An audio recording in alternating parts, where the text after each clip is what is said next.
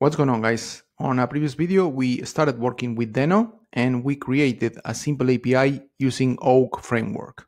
Oak is a middleware framework for Deno's HTTP server that includes a router middleware. In this video, we're going to refactor the code of our application in order to use Dactyl. Dactyl is a web framework that is built on top of the Oak framework. Remember to subscribe to the channel and let's get started. Okay, this is the code of our API, where we are importing these two classes, application and router, from the Oak framework. Here is where all the classes are exported. And here we are also importing these two functions from this bands file, where we have our controller, let's say. What we're going to do is actually we're going to refactor this code, and we're going to create a class, and we are going to use Dactyl that provides multiple decorators to define the different endpoints. So we are going to replace these routes here with decorators within our controller. So I'm going to create a new file here. I'm going to call it bandcontroller.ts. And I'm going to create a new class. This will be class bandController. And here I'm going to use a decorator that is a controller decorator, controller. And here I'm going to specify the route to this controller that will be /bands. I'm going to use the same route that I specify here, but just adding this decorator. Okay, and I need to import this controller from the Dactyl library. So import controller from, and the URL for this will be here. I need to go to the third-party modules in Deno. I need to find this Dactyl framework here, and I need to go to the mod file. I need to grab this from here, and here we can see all the things that are exported. In particular, we're going to use this controller. So I'm going to copy this, and I'm going to import it here. Okay, so here we're going to have the same. I'm going to grab this from here. I'm going to paste it here. And this will be a private property where I'm going to store the bands. Okay, and first I'm going to create a new endpoint that will be get bands. I'm going to create a method for that. And this method is going to return this array from here. So this will be return.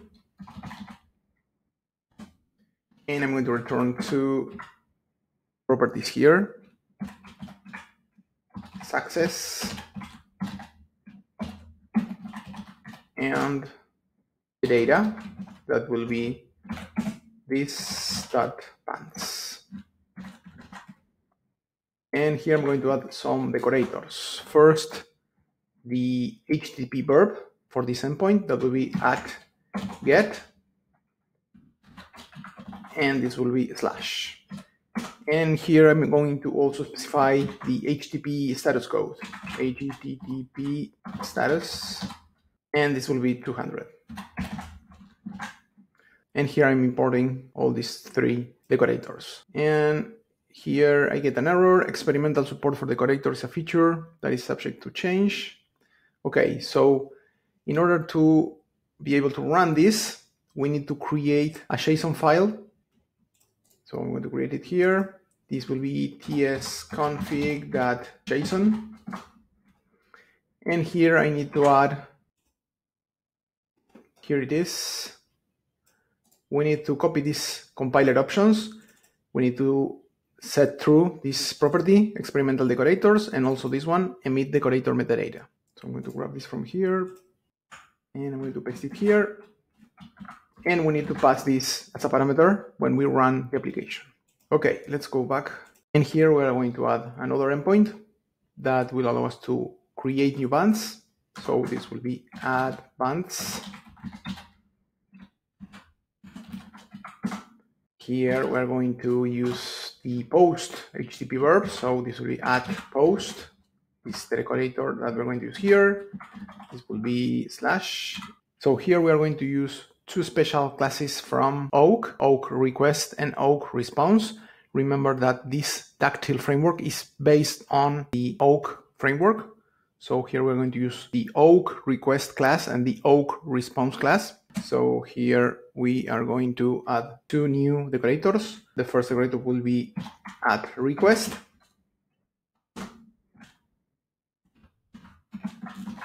And this will be request.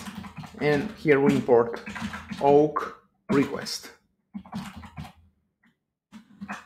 So we're gonna need to import that from the Oak library.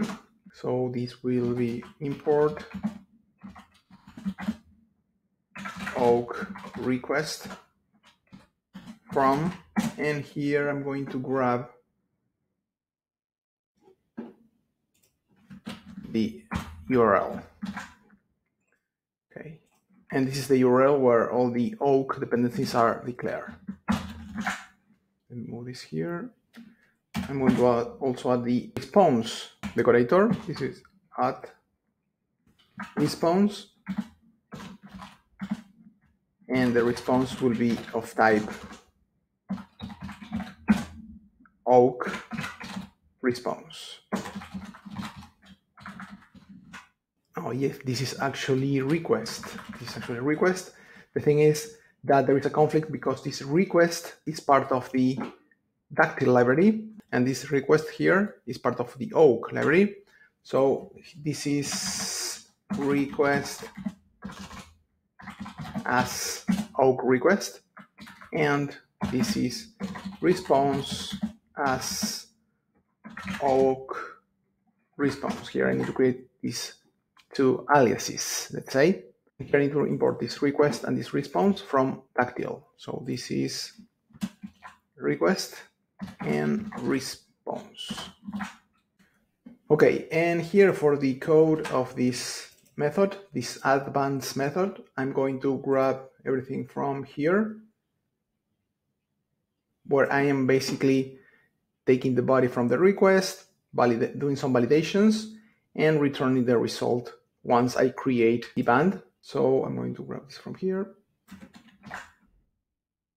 and I'm going to copy that here, and I'm going to make some changes. Okay, and here I need to import this before library to generate the random identifier using the UUID.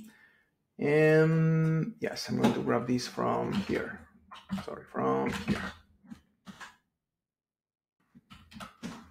And yes, I also need to import this band from here. So I'm going to do that.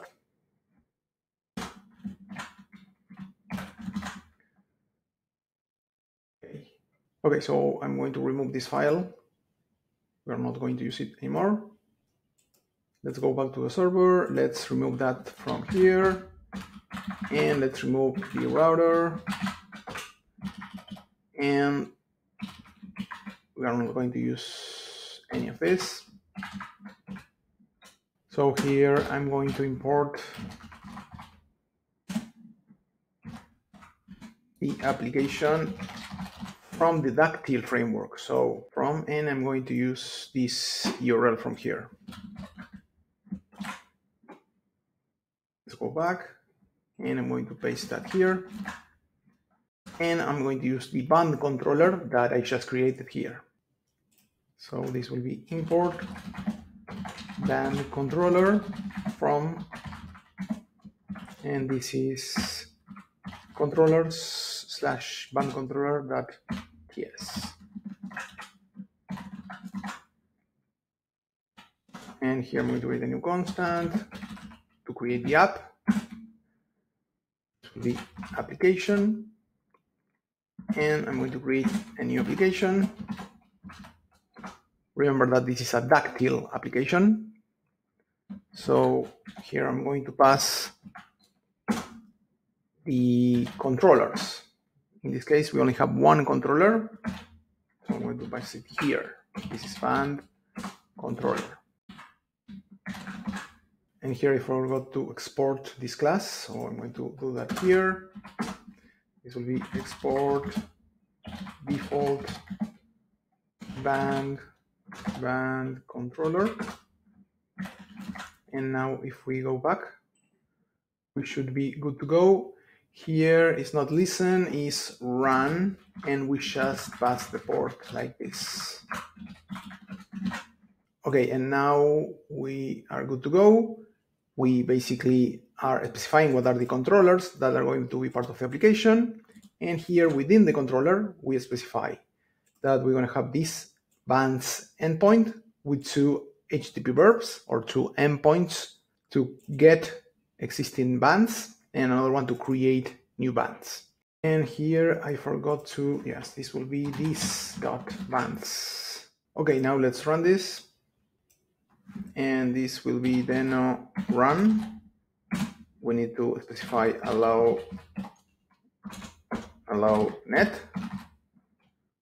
We need to pass this tsconfig.json as the configuration. So this is config equals tsconfig.json and the file of the server, that is server.ts.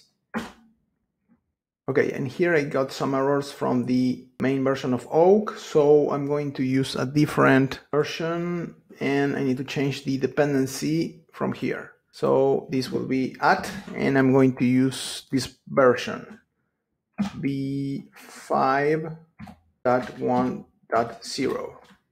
I'm going to save this and I'm going to run this again. Okay, here I have an issue. The await, oh yeah, okay, so I need to make this async. So if I add async here, async, that should work. Let's run this again. Great. And here we have our Dactyl application up and running. Here we have the base URL of the API, and we have these two HTTP methods, get and post. So let's go to Postman and let's run the get HTTP request, and we're going to get an empty array here as part of the data. I'm going to create a new band using this name, this genre, and this website. So let's run this. And as we can see here, we get a successful response that includes the data and the random identifier. And if we go back to the get endpoint and I run this, now I get the array with the band that I just created. So that's all I have for today. Thank you guys for watching, and I see you in the next video. Take care. Bye.